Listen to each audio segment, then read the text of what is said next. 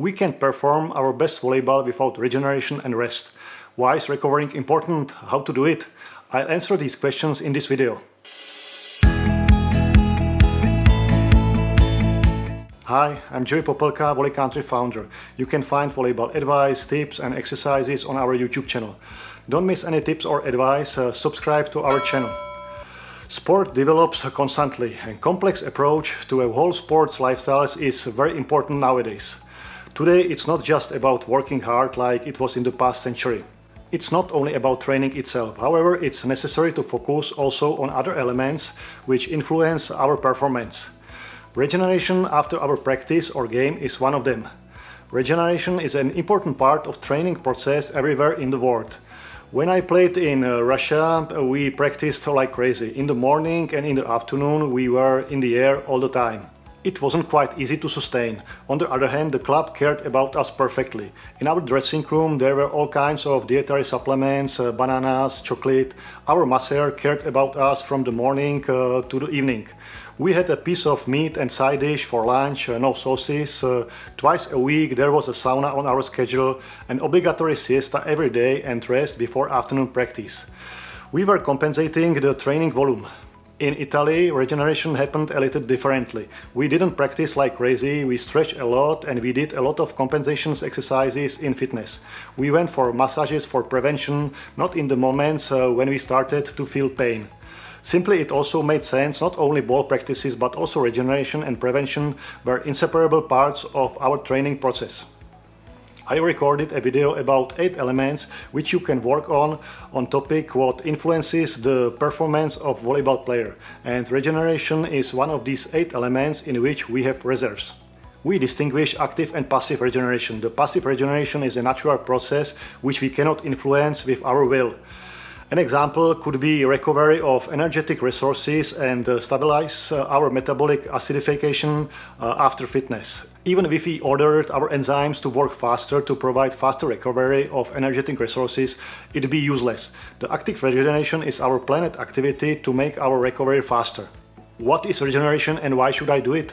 The main goal of regeneration is to help athletes adapt on training faster and to reduce their fatigue. It means to make them able to come back to play faster, to be stronger in the next action, to be able to practice with more power and to get more out of themselves.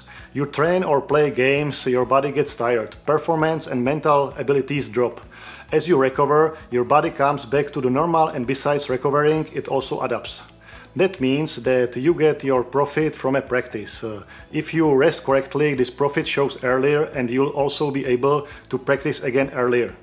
Rest also allows you to get more from every practice. It allows you to practice with more effort and simply gain more abilities by doing more work.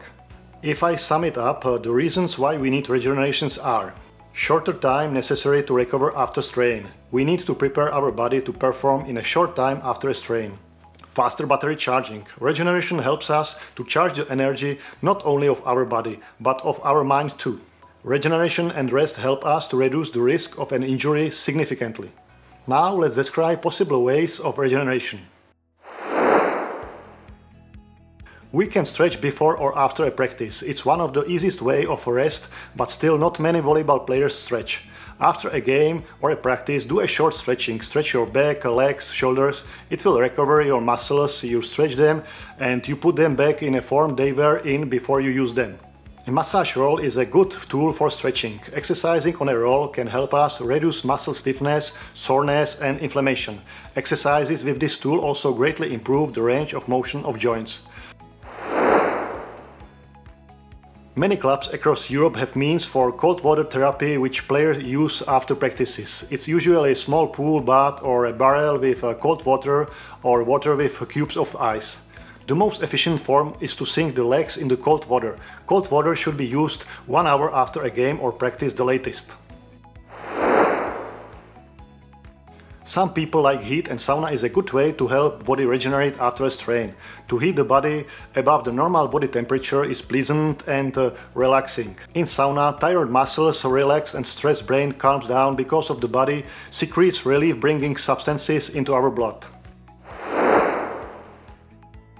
Massaging relaxes muscles and help flush the toxins. Massages treat injuries, reduce pain and stress, improve blood circulation and relieves tension.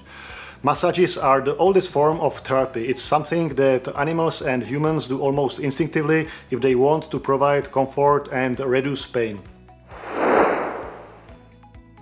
Sleep is important for health and optimal sport performance. It's a very unappreciated form of relaxation. Sleep helps the recovery process and other functions of the body. The growth hormone, which repairs and improves strained muscle structures, secretes while sleeping. The growth hormone also helps the growth of muscles, bone formation and other functions which you need to recover.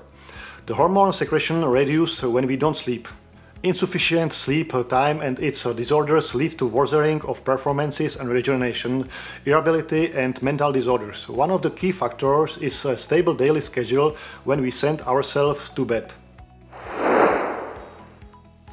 Riding a bike, a long walk, swimming, stretching, such active rest helps us with regeneration. The main benefit of the active rest is a low intensity nests in an improved blood flow in the whole body and therefore faster metabolic cleaning of accumulated waste substances of energetic metabolism, mainly lactate and reactivation of exhausted muscles. Also, nutrition and hydration are important parts of regeneration. The main goal of nutrition regeneration is to start the recovery of glycogen resources in time, a delivery of basic cornerstones for muscle tissue regeneration in form of proteins and start of suppressed immune function due to sport performance. The time span of the first 30 minutes after the end of the strain, which led to exhaustion of glycogen reserves, is magically critical for optimal recovery of glycogen resources. If we supply the organism with needed carbohydrates and proteins after those 30 minutes, the speed of glycogen recovery decreases dramatically. Now I'll sum up in points how you should approach regeneration. It's necessary to take into account how much time and how many times a day you dedicate to training and what your competition schedule looks like. It will determine the whole regeneration plan. There is no universal solution for everybody. Cold water therapy can be used by any athlete after a game or an intensive training, no later than 60 minutes after the end of a strain. The sleep time is very individual. It's important to have a periodic schedule with a length between 7 to 9 hours at adults. We can do an active rest after strain or in a free time in a form of jogging, riding a bike, cycling on a machine or swimming. It can help us reduce the time required for regeneration. Fatigue relieving massage should be applied at least 1 hour after a strain and on the next day after exhausting performances when the schedule is not so busy.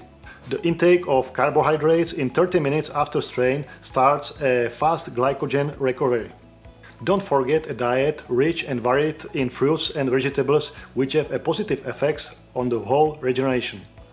That's my easy advice on regeneration and recovering, why to do it and how it can help you become a better player. I'll see you in the next video. Bye.